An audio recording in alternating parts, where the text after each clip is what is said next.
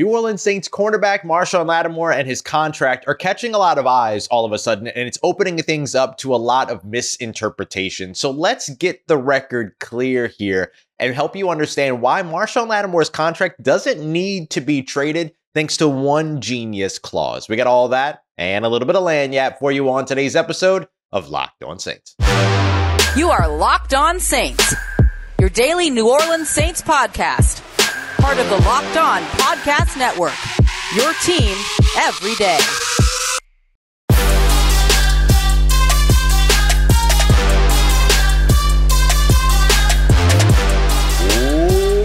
What is good, Who Dat Nation and Who Dat family? I am your host, Ross Jackson, New Orleans native, your New Orleans Saints expert, credentialed member of the media covering those New Orleans Saints as a senior writer and reporter over at Saints News Network. And on today's episode of Locked On Saints, we're going to update you on all the Saints' biggest and most notable combine conversations. We'll break all that down. We're also going to take a look at why possession wide receiver is kind of crawling up the boards for the New Orleans Saints as a big time need going into this offseason. And to kick us all off, Marshon Lattimore's contract is getting a lot of attention. So let's get the record straight on what it actually means for the Saints and a potential trade. We got all that coming up for you today. We appreciate you very much for being an everydayer here on the Locked On Saints podcast. And of course, for checking us out and making us your first listen of the day every day here on the Locked On Podcast Network, your team every day. Today's episode of Locked On Saints is brought to you by our friends over at FanDuel. Make every moment more, and it's even easier to do so now because new customers will get $150 in bonus bets by winning any $5 bet. Head over to FanDuel.com/lockedon to get started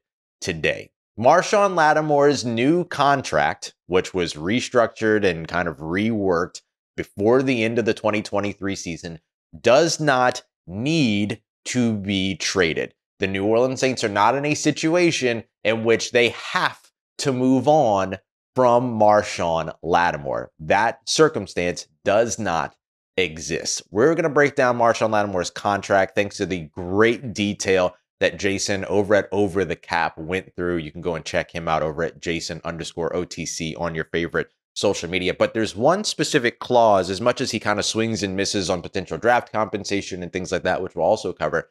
There's one specific clause that makes it so that the New Orleans Saints are not in the situation that it feels like a lot of people external to the Saints beat feel that the Saints have to move on from Marshon Lattimore. That's just not the case. So let me tell you what that clause is right away. So the clause is simple, that if the Saints So what the Saints did was that they took Marshon Lattimore's $15 million base salary and then they reduced it all the way down to veteran minimum. Instead of them taking that reduction amount, which was just over $13 million, and turning it into a signing bonus like they would do in any usual or typical restructure, they instead set it as an option bonus that they have to pick up one way or another. It's going to get back on the books. Like there's no ifs, ands, or buts about it. It doesn't just disappear anywhere. That's one of those misconceptions that we'll highlight in a little bit. So a week before the season begins is the deadline for that option bonus. So there's a deadline to sort of get the deal done if they do want to do a trade, which I still think would be a bad idea. But then the other piece of it is that if the Saints allow that option bonus to set in, it automatically prorates. That's the clause that saves them from, taking on a $15 million cap hit. Like they're not going to put themselves in a situation where they have an option bonus that's sitting there a week before the NFL season begins, to get to that point and go, oh no, now there's a $15 million cap hit that we have to figure out how to absorb. That's not going to happen. It would automatically prorate over the course of 5 years, according to Jason over at Over the Cap's breakdown of the contract terms. That's great news if you're a Saints fan that doesn't want to see Marshon Lattimore moved on from, because what that means is that the Saints have a bunch of time to figure things out, probably before training camp, if they want to move on from him. So after June 1st, but before training camp is kind of the hot zone for this potential trade to take place. But if it doesn't, they don't fall into a situation where all of a sudden $13+ million slaps onto the books and they got to figure out how to deal with that in 2024. It's going to automatically prorate. So it's going to give them the opportunity to still stay below the salary cap, keep his cap hit low for 2023 or 2024 and all that. And then it pushes money into future years like they would have done with a common or standard restructure anyway. So that's the clause that makes it so that the Saints aren't in a situation to where for salary cap purposes, they have to move on from Marshon Lattimore. And I think Nick Underhill over at New Orleans Football has done a really good job of reminding people of this. If the Saints move on from Marshon Lattimore, it's not for cap saving measures. It's not for cap purposes. It's because of whatever the sort of turmoil is that's apparently been happening in the midst of all that. And turmoil is probably not the right word to use. It's probably more of a disagreement. But we've seen this team and a player wherever there's a little bit of a disconnect, be able to find a way to bridge that gap before. I wouldn't be surprised to see them do it here again with Marshon Lattimore. So why is it that the June 1, post June 1 to the beginning of training camp area is sort of the hot zone for a trade for Marshon Lattimore?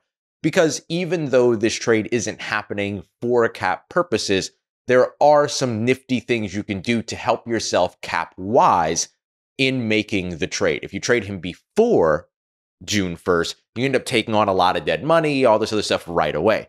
If you wait until after June 1st, some of that stuff defers to future years.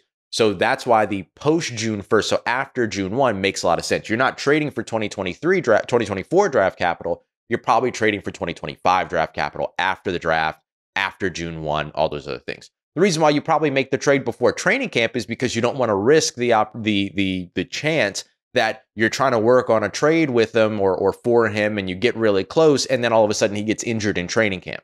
And then you're stuck no matter what. And you're like both in a bad position in that case. And then there's absolutely no chance that you're mending the fences at that point. So with that being the case, post June 1, so June 2nd until, late June 20, whatever, when they open up training camp, or July 20, whatever, when they open up training camp, then that gives you sort of your range in terms of where you would see that trade end up landing.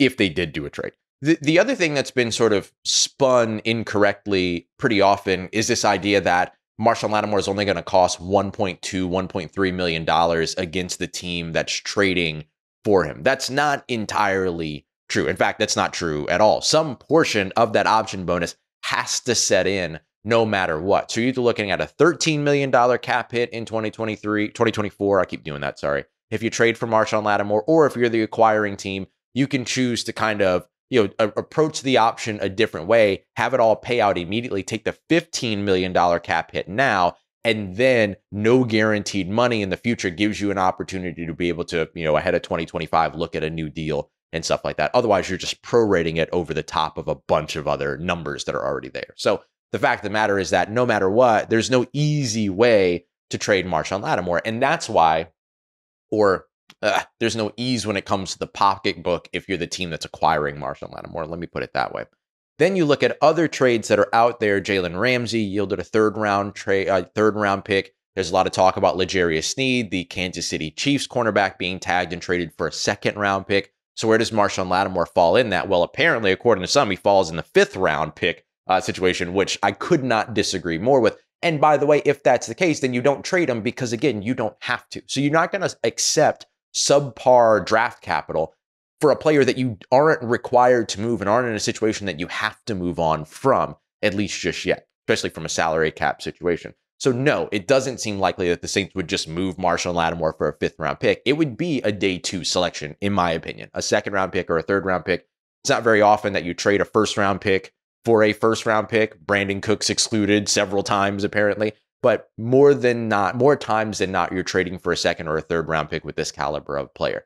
If the Saints feel that that is something that is worth their while, then sure. But I don't. I don't think it's worth their while. And I don't think that just because they look at it as, hey, this isn't a salary dump, that other teams won't play it as if it is a salary dump and look to undercut the New Orleans Saints in the process. And there's no need to accept less than what you would want for a player that you don't have to move on from. So that's my breakdown, just to kind of help clear the air. Jason over at OTC, Nick over at NOF, folks have done a really good job also covering this as well. So there's a lot of information out there for, folks that are curious about how all of this works. But the Saints are very much not in a situation where they have no choice and they have to move on from Marshon Lattimore. That's not what this is at all. There's no contract dispute.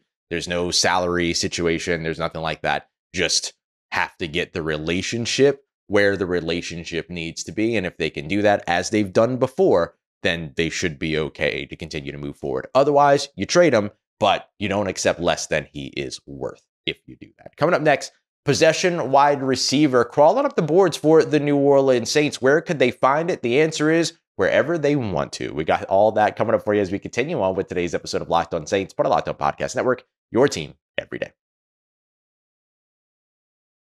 This show is sponsored by BetterHelp. BetterHelp Therapy Online is absolutely awesome. And the question that I always like to ask is, if you had an extra hour in your day, how would you spend it? The reason why I ask that question is because a lot of times we think about therapy as an opportunity to kind of like diagnose and fix and things like that. But really, like one of the other big things with it is to just sort of reinforce the things that you're doing well. So if you had an extra hour in your day, you obviously wouldn't want to spend that time doing something that you don't love. You'd want to spend that time doing something that you're good at, that you do love. And therapy can help you arrive at that conclusion better than really anything else out there. And so if you're thinking about therapy, I got to tell you, BetterHelp is the place to give a try. It's entirely online. It's designed to be convenient, to be flexible, and suited to your schedule. Learn to make time for the things that make you happy with BetterHelp. Visit BetterHelp.com/lockedon to get 10% off of your first month. That's BetterHelp, HELP.com/lockedon. All right, family, there's a chance that the New Orleans Saints' need at possession wide receiver has overtaken their need at offensive line. Let's break down why and how they can address it, because they got a lot of options when it comes to that path. We appreciate you very much, as always. Make it Locked On Saints your first listen of the day every day. Don't forget to go and check out the Locked On Sports Today 24/7 national sports stream, the first of its kind over on YouTube. So go and subscribe on YouTube today. It's Locked On Sports Today for the first ever national sports 24/7 live stream. All right, so the way that I'm looking at this for the New Orleans Saints is simple. The offensive line outlook has changed drastically since the combine. The wide receiver room outlook has not. So let's explain this.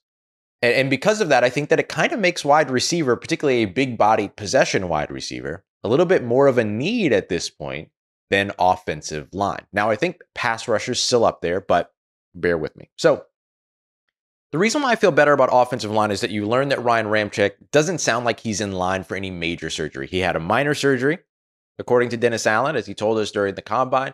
And then Dennis Allen also said that all players are expected to be available to begin training camp with the exception of linebacker Nephi Sewell. So put those two together, doesn't seem like there's anything standing in the way of Ryan Ramczyk as maybe we thought that there would be. And if you pay attention to things at the end of the season, Mickey Loomis was very optimistic about Ryan Ramczyk. Dennis Allen was very optimistic about Ryan Ramczyk. And so it seems that things maybe wherever they ended or wherever they got to after the season gave a little bit more clarity than where we expected that they were with 2 games left in the season when we learned that Ryan Ramczyk might be in line for some major offseason surgery. There was even questions about, like, will he be able to continue playing football? All of these other things. Well, it seems like a lot of those bigger concerns are now pushed aside. Seems like things have been alleviated. Things are okay where that's going. So that's a big step forward.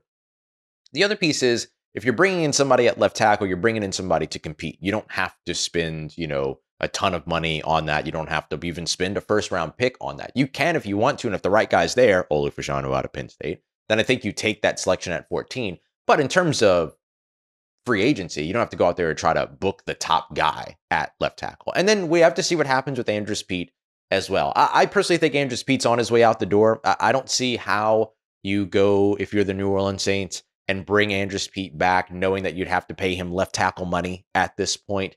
If the intent is for Trevor Penning to be the starter, unless you do plan to move him inside, but it doesn't sound like that's actually the case. Sounds like that's an option, but it doesn't sound like that's the case, at least right now.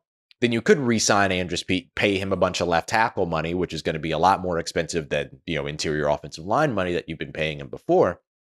And then put him out at left tackle and then maybe move Trevor Penning inside. But it just doesn't sound like that's the plan. Like, just plain and simple, it doesn't sound like that's what's happening. It doesn't seem like people are in a hurry to move Trevor Penning to the inside. They want him to be able to progress as the first round pick at left tackle that he is. So I think in that case, when it comes to offensive linemen, your focus is bringing in competition and it's bringing in depth. At wide receiver, you need a starter. Michael Thomas is going to be a free agent. Like 90%, right? We can't say 100%, but 90% he's going to be free agent. It's built into his contract that on the first day of the league year, he becomes designated as a post-June 1 cut. Expect him to hit the market at the combine. We heard about the Ravens and the Broncos as 2 potential landing spots for him. So with all of that, put together and all of that in mind, you've got 3 wide receivers on your roster right now. Chris Olave, Rashid Shaheed, A.T. Perry. You've got good receivers there, good young receivers. You just revamped your wide receiver coaching staff with a pair of very good wide receiver coaches in Keith Williams as well as Denarius McGee. And yet you still have a lot more work to get done there because you're not going to walk into training camp with 3 wide receivers. You're not going to walk into the season with 3 wide receivers on your roster. This is a team that usually brings in like 12 wide receivers on their roster by the time that they hit training camp, between free agency, whether early or late, the draft, and then, of course, undrafted free agency. They've usually got over a dozen wide receivers in training camp every year. So they've got like 9 guys to add here, right? And the good news is that if you're looking for a possession receiver, you're going to be able to find it, whether it's on the open market or in the NFL draft. A couple of names to watch out for. We know that Tee Higgins is likely a sign and trade. He would have been the pie in the sky thing. But look, I don't think that the Saints are making a big splash in this year's free agency class. I think that they're going to be waiting around and they'll get into the second wave of free agency as they've done in the past, similar to what they did last year minus Derek Carr. So you look at a guy and said like a Tyler Boyd. You look at the potential for a Hunter Renfrow to be moved on from with the Las Vegas Raiders. I'm going to tell you something about the offseason. You're seeing this a lot right now. They talk about the Panthers. There's a report that came out about the Panthers with Dante Jackson, former LSU Tiger, and this idea that they're going to seek a trade before potentially releasing Dante Jackson. They're going to release him. The reports coming out of Las Vegas have been that they're going to seek a trade before moving on from Hunter Renfrow. They're going to have to move on from him. Like the moment that you say like, we're going to release this guy, but we'll look for a trade first. Bye. Like we all know where this is going at this point. Every now and then some team says, okay, we'll give you a 7th just to make sure he ends up on our team. Like every now and then that happens. And by the way, the Saints do have a 7th round pick this year on the trade from Will Lutz. They just don't know yet if it's Denver's original 7th round pick or the 7th round pick they got from San Francisco for Randy Gregory. Hence why we skipped the 7th round pick this past week in our mock draft Monday. But if I had to pick one, it's Dallas Gant, the Toledo linebacker. So there you go. Some land yet. But I do think that the Saints have every pathway available for them to be able to figure out how to add that possession wide receiver, because you have those free agents that you can go for. You know, we'll see what happens with Juwan Jennings from San Francisco. The restricted free agent tender is not as cheap as it used to be anymore. John Lynch did say, general manager of the San Francisco 49ers during the combine, that they intend on keeping him in San Francisco, whether it's through that tender or trying to land a longer term deal. So I think you can pretty much expect them to at least tender him. But if he hits the market, perfect fit. Like good blocker downfield, solid receiver, can clearly throw the football as well. So lots of fun stuff that you could do with a player like that. So there's a couple of free agents or pending free agents / possible free agents that could potentially come in and help you from that position, among others. But then, and by the way, Lynn Bowden, speaking of restricted free agents, Lynn Bowden also a restricted free agent, so could be back here in New Orleans in 2024 as well. I've heard he would like that. The other thing that I look at is the draft. So if you draft at 14 a pass rusher, which feels like the biggest need for New Orleans, depending upon how things go in free agency, draft a pass rusher, then with pick 45, you can go for a Zavier Leggette, a good solid receiver. That's maybe not the size that we thought that he was after all of his measurements and everything like that. Came in at 6'1" as opposed to 6'3", but hey, here we are. Still a dang good player that plays much bigger than he is. And he's coming out of University of South Carolina. He could be one of those guys. You could potentially draft a wide receiver at 14 and feel pretty good about it if you address pass rusher adequately in free agency.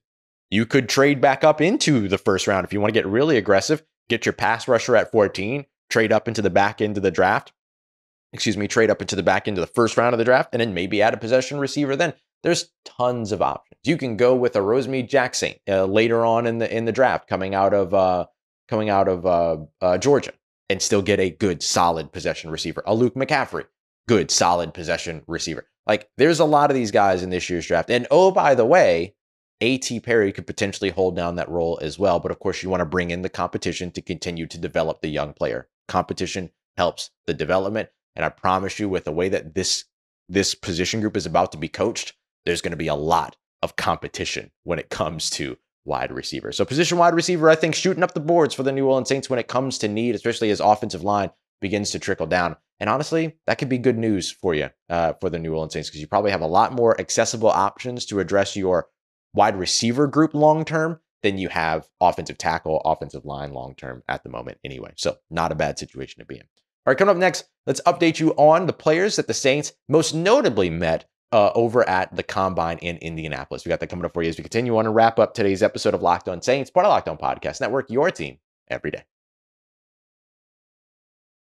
Today's episode of Locked On Saints is brought to you by friends at FanDuel. Make every moment more with America's #1 sportsbook. And of course, you can shoot your shot right now with all the great stuff going on around the NBA. The Boston Celtics are absolutely on a heater right now over in the Eastern Conference. You got the New Orleans Pelicans who are looking to seal a playoff spot as well. There's so much for you to check out, including some quick bets, some live same-game parlays, exclusive props, and much more over at FanDuel. And right now, new customers can get $150 back by just winning your first $5 bet. That's it. $150 to you if that first $5 bet wins. So go and pick a heavy favorite somewhere for your first bet. Put $5 down. Enjoy the little bit of winnings that you'll get from that specific wager, but then $150 in bonus bets coming your way. It doesn't get any better than FanDuel, to put it simply. Go and check them out today. FanDuel.com/lockedon to get started. FanDuel, official sportsbook partner of the NBA. Let's get it, Who Dat Nation. The New Orleans Saints were busy meeting with a lot of prospects at the NFL Combine in Indianapolis. And even though they meet with just about every player at these games, like the Senior Bowl, the East-West Shrine game, a little bit of that is the Combine as well, there are some notable visits that take place. So I just wanted to kind of run down the list, let you know how each of these players could potentially fit for the New Orleans Saints in the 2024 NFL Draft. Appreciate you as always for being here. Don't forget, we are your team every day, so we'll be back here with you tomorrow for a fresh episode of Locked On Saints. Don't miss out. We're still 5 days a week. We don't stop. There's no offseason for us here on Locked On, and I don't take vacations. So let's get it. Let's get it. We got a long offseason and a busy and a fun offseason away. I'm not missing a beat. We're not missing a beat. So let's take a look at 4 quarterbacks that the New Orleans Saints visited with at the NFL Combine. We'll start off with Jaden Daniels. We'll take a look at J.J. McCarthy, the quarterback out of Michigan, Drake May, the quarterback out of University of North Carolina, and of course, Bo Nix, the QB out of Oregon. So all 4 of those quarterbacks met with the New Orleans Saints at the Combine, according to various reports. Jaden Daniels is also one that my good friend John Hendricks from over at Saints News Network and Second and Saints, another show that you could be checking out, a weekly show. It's a little bit longer form, a little bit more conversational, things like that. That they had actually met with Jaden Daniels previously as well, which makes a ton of sense. They would have met with him at the Senior Bowl and things like that. So no real surprise there, but he did have a formal visit with the New Orleans Saints. Does this mean that the New Orleans Saints are going to shock the world and trade up to 2 and try to, draft Jaden Daniels, or trade up to 3 and try to draft Jaden Daniels in the top 5, top 3? No, it very much doesn't. I don't expect any of these 4 quarterbacks to be drafted by the New Orleans Saints. It's just an opportunity for you to be able to kind of learn a little bit about these players so that in 4 or 5 years, if they become available, hey, you've got a historical document, as Jeff Ireland calls it, that you can look at. And then otherwise, if one of them happens to be there at 14 that you really, really like a Jaden Daniels, for whatever reason, suspiciously falls to 14, and even Jeff Ireland himself was like, that's not happening. But you want to be prepared, right? You want to at least have information so you can make the most educated decision. If you're going to say no at 14 to a quarterback like a Drake May or a Jaden Daniels, you better have a good reason why. And that's what this sort of historical relevance, doing your due diligence, all these other things ends up having an impact on. So does it signify the Saints are in the market for a quarterback in this year's NFL draft in the first round? No, it really, really doesn't. But it does give you an opportunity to be ready and be able to make a decision based upon what you know about the player as opposed to what you don't know about the player. You want to be able to say, okay, let's say that Jared Verse is the best player on the board at 14, best non-quarterback on the board at 14, and the best quarterback on the board at 14 is who's rising? J.J. McCarthy. He's shooting up boards right now. So let's say that both of them are there at 14. You, as the New Orleans Saints, need to have information on both J.J. McCarthy and on Jared Verse so that you can make that decision. You don't want to be in a situation where you have a bunch of information on Jared Verse, nothing on J.J. McCarthy, and then turn around and go, quarterback, position value, draft, and then select the quarterback that ends up not being a fit for you, that you end up not liking because you didn't do the front work or anything like that. Or The other side of it is that you don't want to say no to JJ McCarthy simply because you don't have any information on him. You'd rather have the information. So make it an educated no, not just any no. So again, I don't expect the New Orleans Saints are all of a sudden in the quarterback market in this year's NFL draft, but certainly they're going to do their due diligence on the way. Couple of safeties that the Saints also met with at the combine, or have met with over, the course of the past, all the different things. Mark Perry out of TCU, Trey Taylor, who we talked about out of Air Force. But then at the combine, they met with Jaden Hicks, the safety out of Washington, as well as Kalen Bullock, the safety out of USC. Both these guys are really interesting players. They're big, like bigger safeties, so you could see their ability to be able to come down and play in the box and kind of be, a wrecking machine down there, but also can drop back into coverage. So it's kind of like they're also really good options to replace a Marcus May, for instance. Like if you're going to end up doing like you did at the end of the season. So Jonathan Abram, when he played in Marcus May's place next to Tyrann Mathieu over the course of the last 2 games of the season, he was like 20% drop back, 20% playing in the box, 20% lining up, or 20% like dropping into the flats, things like that. So he was really evenly split in terms of how he was deployed and moved around amongst the various safety responsibilities, which range from playing deep, rushing the passer, being a run stopper down in the box, playing in the slot, and then manning the flats, and then manning the middle of the field, like short middle, like a whole bunch of stuff you got to be able to do as a safety. And he was kind of asked to do versions of that all very equally, 20%, 20%, 20%, and then everything else was kind of spread out from there. Each of these guys, Jordan Hicks as well as Kalen Bullock, could do that, right? Guys that you could put deep, that you can put down in the box, and that you could move around quite a bit. That's obviously something that the New Orleans Saints very much value at the safety position. Remember when they brought in both Marcus May and Tyrann Mathieu, one of the big things that Dennis Allen highlighted was sort of the versatility and the ability to be able to disguise and bluff and do, start these guys in one place and move them around, swap them, change them on a play-to-play basis, all these other things, swap their responsibilities.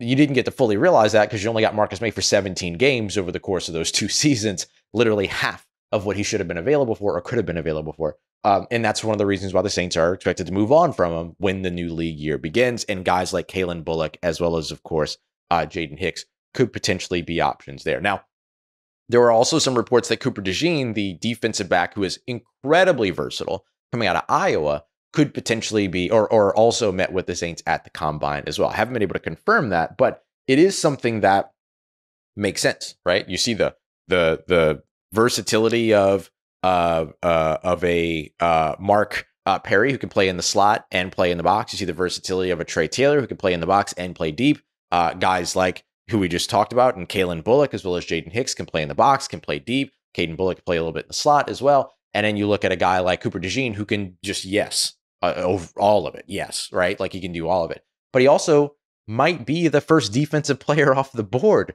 for all we know in this year's draft. So he might be a guy that's just a little bit out of spitting distance. But again, if you're going to stay at 14 and Cooper DeJean ends up falling all the way down, you want to have the information upon which you can base a yes or a no. You don't want to be in a situation to where a guy that spectacular ends up falling all the way down and you at 14 and then you're not ready. Think about Marshon Lattimore just a few years ago, right? In 2017. That's not just a few years ago anymore, is it? No, it's not. Yikes. But anyway, you get the idea there. Saints also met with another versatile safety, Malik Mustafa. There's a theme here coming out of Wake Forest. Again, guy that can play down in the box. Probably a little bit more Jonathan Abramsy. Like you want to see him more down in the box, things like that. He's kind of just a big old safety. He's like a big old dime linebacker. Like he's just one of those types of dudes. Big old dude that can absolutely, cause some trouble for you, or in a good way, right? Cause some trouble, help to cause some trouble with your defense. And so he's a guy that is usually kind of trending around sort of those 5th round compensatory picks and stuff like that. So not a big move that you would have to make to be able to land a guy like Malik Mustafa, who is a pretty talented player. And then finally, Jatavion Sanders, the tight end out of Texas, really versatile player. I think Corey Moses is a good friend from over at KVU over in Austin. Has covered Jatavion, talked about how like the gap between him and Brock Bowers isn't as big as people think and stuff like that. Those are big statements, but look, he's generated a lot of excitement and could be another one of those very athletic playmaker-y tight ends that could be a solid pick at 45 for the Saints in the 2nd round if they want to add a big-bodied athletic pass catcher that early, which, hey, if you don't find that big-bodied player at wide receiver in the draft, then maybe at tight end is a place for you to go. So think of him as like an earlier drafted Theo Johnson, for instance, a guy that I've continued to tout here on the podcast out of Penn State. So those are the combine visits that are of note. There are obviously more, but those are the ones that are really of note to me that you should obviously be keeping an eye out on. Braylon Trice, the edge out of Washington's another one to watch out for, very prototypical size, all those other things. So there's some other players out there for sure, but these are the ones that I thought were most notable in terms of the Saints' biggest needs and biggest storylines. Coming up tomorrow, we got a fresh episode for you here on Locked On Saints. We appreciate you very much making us your first listen of the day every day. Don't forget to come through also for Locked On Pels with Jake Madison and Locked On LSU with Caroline Fenton. Thank you very much, as always, making Locked On Saints a part of your day, part of your routine, for saying yes to me and the show. As always, if you see me, please say hi. And if you need anything else around your New Orleans Saints in between these episodes, make sure you follow me on your favorite social media at Ross Jackson, NOLA. Hit me up. Let me know how the family's doing. Let me know how you're living. Let me know how you're momming them. And trust Who Dat Nation. I'll holla at you.